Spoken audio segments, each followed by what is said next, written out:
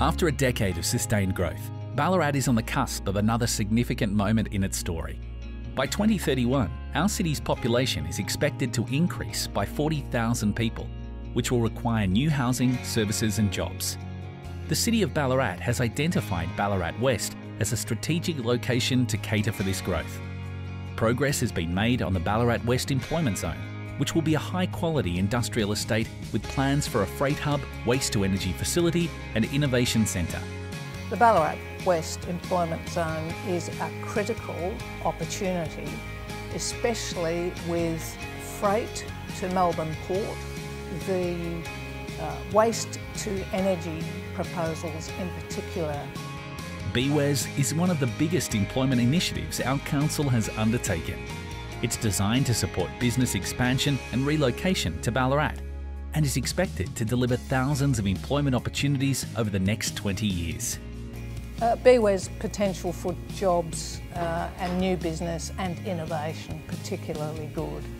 And we've got the first tenant there, and I believe there are more in the queue, and we welcome them, and hopefully they'll create more jobs into the future. I think that's very positive.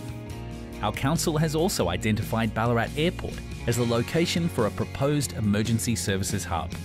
I believe it would be a perfect location for a statewide service. It's certainly one that would create fantastic jobs, career opportunities and something a bit different, and be a great resource and comfort to the whole of our region. The suburb of Lucas is also taking shape, with residential housing in a town centre. It's one of 5 new suburbs earmarked by our council for Ballarat West. Yes, Lucas. I go out to Lucas and do my shopping occasionally because, you know, Wilson's and the supermarket, good complex of shops, and the Community Health Services Centre is there. Good to see those sorts of facilities going in at the same time as the early developments. Construction of the Ballarat Link Road is also underway.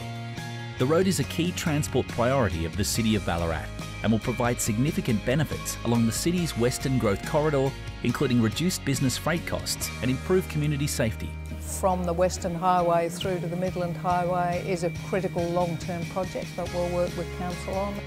Our council has attracted significant state government investment in building the West, including $25 million for BWES, $38 million for the Ballarat Link Road and $1.6 million for the Lucas Community Hub, while the federal government has provided $9.1 million for the Ballarat Freight Hub, and the City of Ballarat has delivered $5 million for BWES and $2.6 million for the Lucas Community Hub. Plenty of opportunity, just keep on coordinating and collaborating.